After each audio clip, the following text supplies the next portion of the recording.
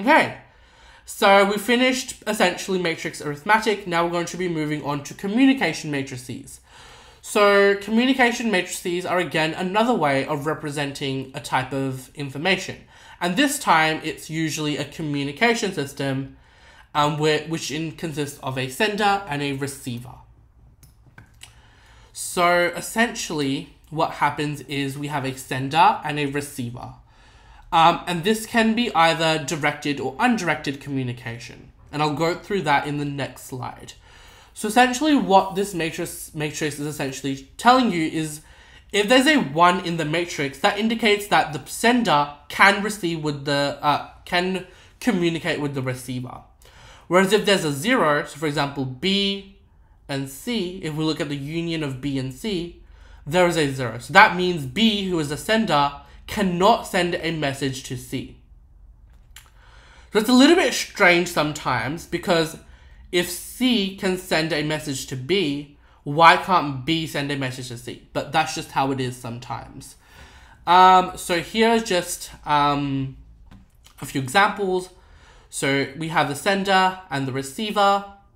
So B is the sender and C is the receiver. If we look at their union, where they sort of come together at this point, there's a 0. So that means B, who is the sender, cannot send a message to the receiver, or he can't communicate with the receiver.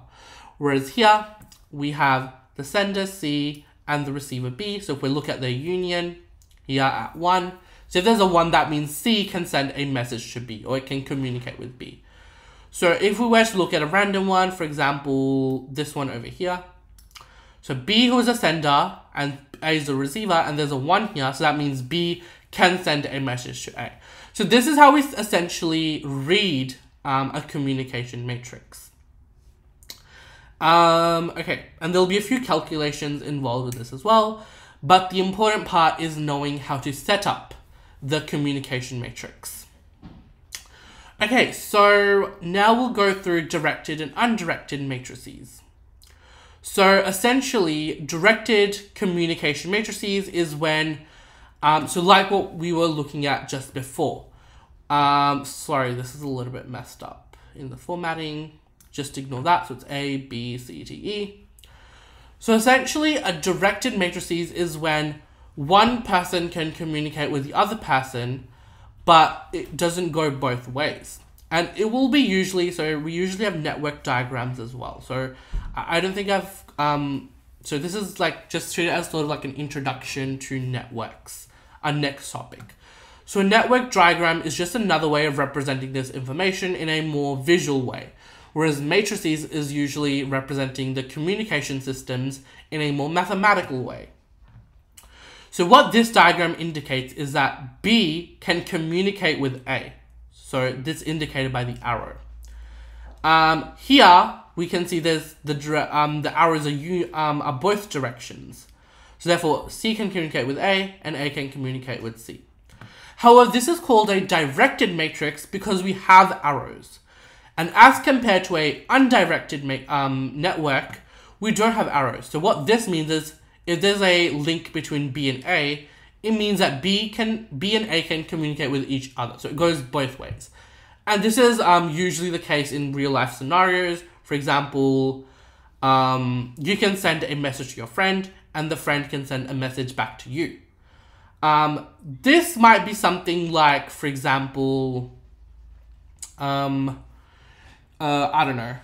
I can't really think of a typical example for this one, but for example, somewhere in a, like a job, for example, or a certain, I don't know, for example, in a certain position, a person can send a message to their boss, but their boss can't send a message back to them. Or you can send a message to someone in a higher position to you, but they can't send a message back to you, or the other way around. It just depends on what the situation is. But most of the time, you'll be seeing undirected communication matrices. And the way that they work is essentially what I've just gone through in the previous slide. So if there's a 1 here, that means that the sender can communicate with the receiver. And in a communication matrix, the sender and receiver will be very clearly labeled. So it won't be ambiguous at all.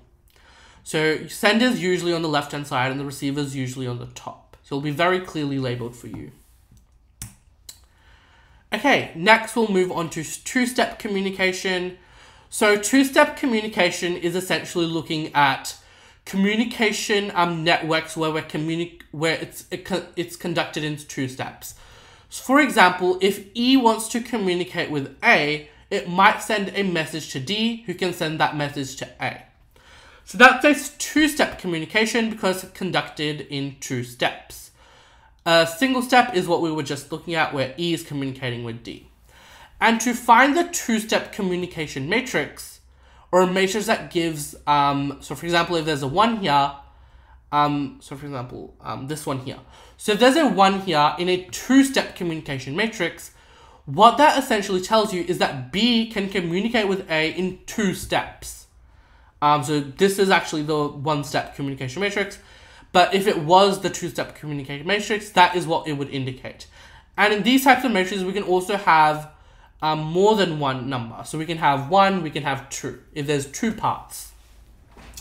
Same for one-step communication matrix, because sometimes a person can communicate with another person via 2 means. For example, just as an example, for example, if we had another path over here, that would be a 2 for the number of ways that B can communicate with A, because it can communicate via this means and via this means. And to find the two-step communication matrix, so you can work through it and work out how many two-step communications there are, but the best way is to find the two-step communication matrix. So the way that you find the two-step communication matrix is by putting the one-step communication matrix to the power of 2. So you square the initial communication matrix, and you will do this on your calculator to find the two-step communication matrix. Okay, so if we were to just look at an example, so if there's a 2 here, what that means is, so I think this is E, and this is A. So what that means is E can communicate with A via 2 ways through two-step communication. So one would be maybe E to D to A, and the other one might be E to C to A. So that's why there's a 2 there. So that's just how you would read the two-step communication matrix.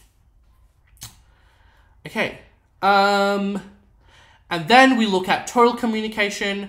So total communication is not that important for communication matrices, but sometimes they will ask you to calculate that. And the way that you would find it is to add the one-step communication matrix with the two-step communication matrix. And again, this is something that you would do on your CAS. So adding the one-step communication matrix with the two-step communication matrix will give you the total communication matrix. And that's pretty much straightforward. There's not many uses for this particular type of matrix. But now we'll